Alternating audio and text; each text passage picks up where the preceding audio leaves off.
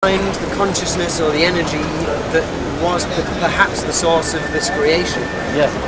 You know, maybe it is just, and we're a tiny aperture through which the universe just views itself. And we have emotion, and we can argue, and we can be bad people, and hold resentment. But why? Is that the test? I hear what you're saying, but just for a moment, put yourself in my position. And you've said some amazing things. Just take this as a hypothesis. Yeah. Is it not possible that there is an all-powerful God that created this creation, put us near the sun so we don't burn, created us to interact with each other, to love one another, and to be in relationship with this God, and that the intricacy of the DNA, the mathematics and the logic and the vastness of the universe was created by an all-powerful God? That's my first proposition. Is it not possible? It is. I would say, yeah. I mean, why not? Why not? Of course it is. Okay. But equally, why? You know, the only problem I have with books are that they're written by men, people, and the putting the word God to it, I would agree with still. But going as far into your own consciousness, or like just the whole patterns of everything and the history of books written by men and what it says about higher beings and God, what we're trying to do is, it's a little thread. What we've got is a little thread, a little idea of what God is, but really it's just you know, like the sun, for instance, in our solar system is the most powerful thing there. Yeah.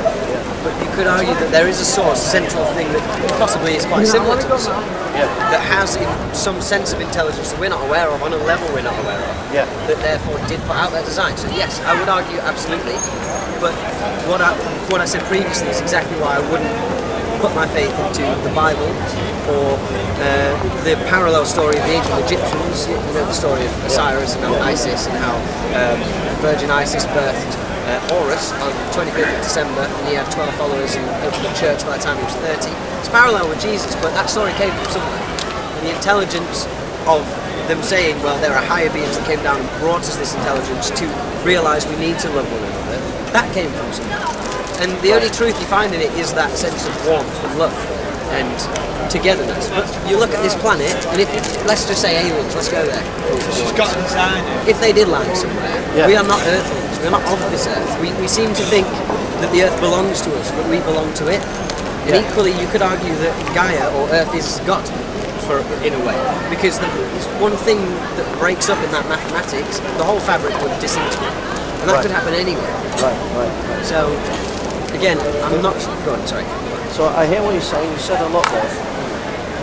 In the hypothesis of God, but another hypothesis, that if there is a God and everything's been created by this God, then could it not be that God wants to communicate to us? If God wants to communicate to us, is it not possible that a book would be presented by God, made by God, to communicate to us? That's one thing.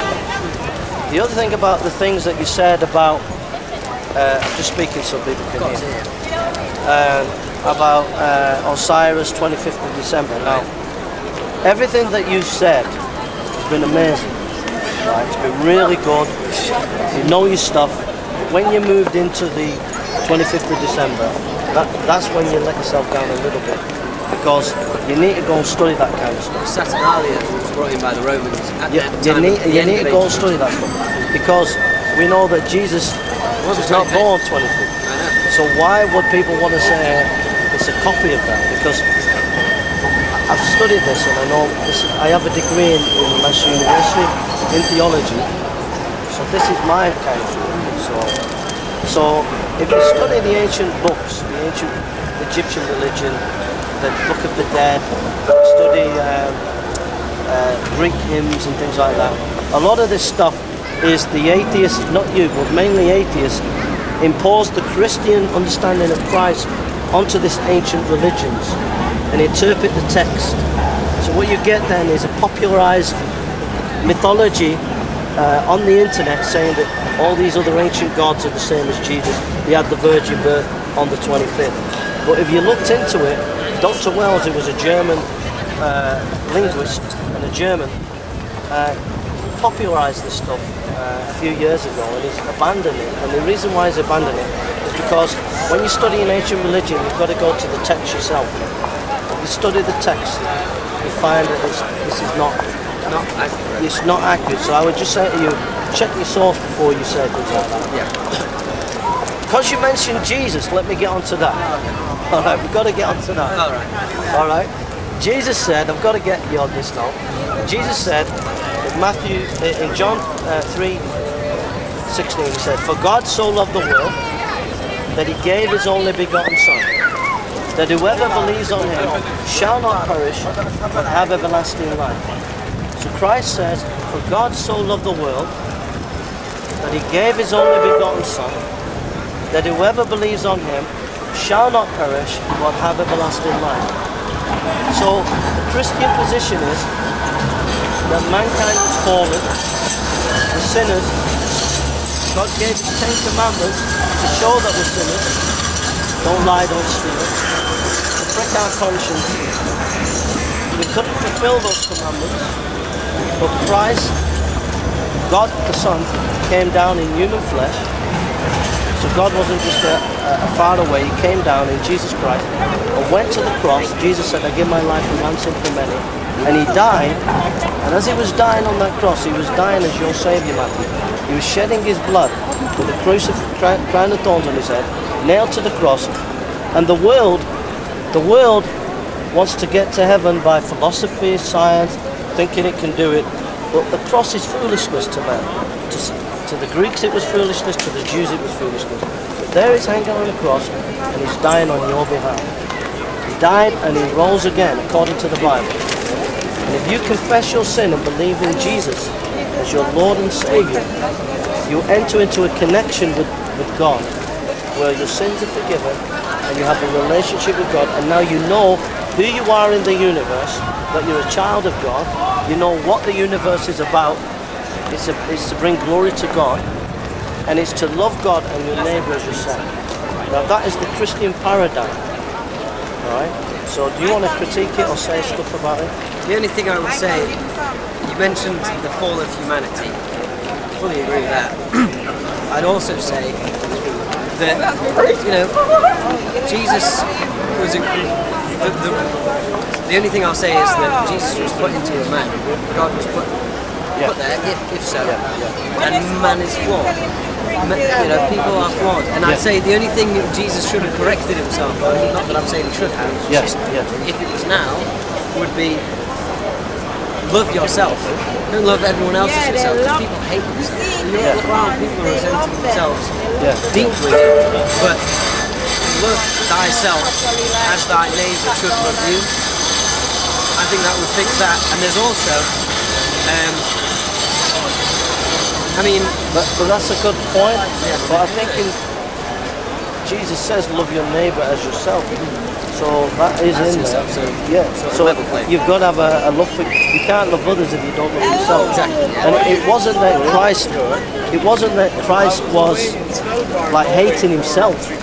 He loved himself. He loved his relationship with his Father, and he was loved. He was comfortable in that love, but he willing to went to the cross, because he had also greater love than this, that a man laid down his life for his friends. Now when he went on the cross and he said, he's like, "Father, where are you?" You know that bit where it seems like all dark. But he's quoting a psalm. When he says, "Father, where are you?" It's like dark. But generally, Jesus had that sense of love for himself, because he was in connection with the Father. And but the points that you're saying are good. But this love, can you say? What are your views about Jesus, Abel?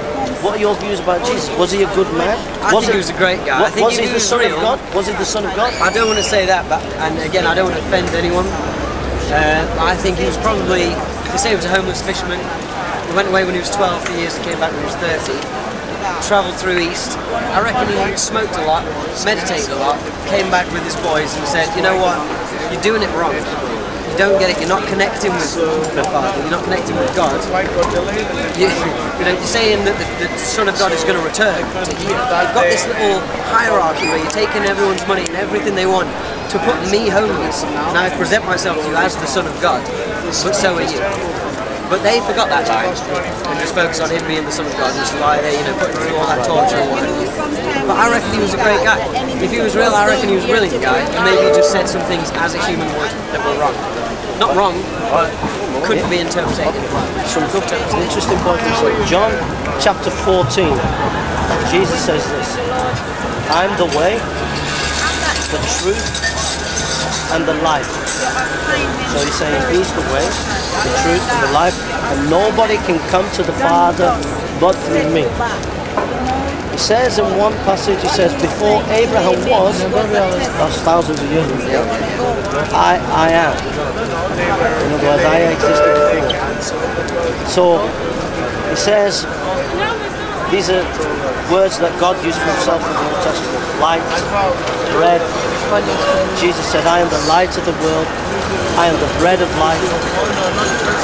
So he's given himself an exclusiveness of Godhood. He's also, his mission is, he says in Mark 10:5, Mark chapter 10, sorry, I don't know the verse, but he says, I give my life a ransom for many. So he's showing that he's God, and his mission is to die for your sin. Now, if you can prove that Jesus didn't rise again, Christianity is finished. Because all his claim was, he's the Son of God, he is God incarnate, he's come to die, he's going to die and rise again. And the proof, the ultimate proof of who he is, is that he rose again. So my point to you is, I hear what you're saying about smoking, right, and saying all these things about it's your opinion, I understand. But if Jesus, I believe he did, made the claim that he's God, Thomas at the end of the Gospel of John said, bowed to Jesus and said, my Lord and my God. If Jesus claimed to be God, and if he died and rose again, what does that say?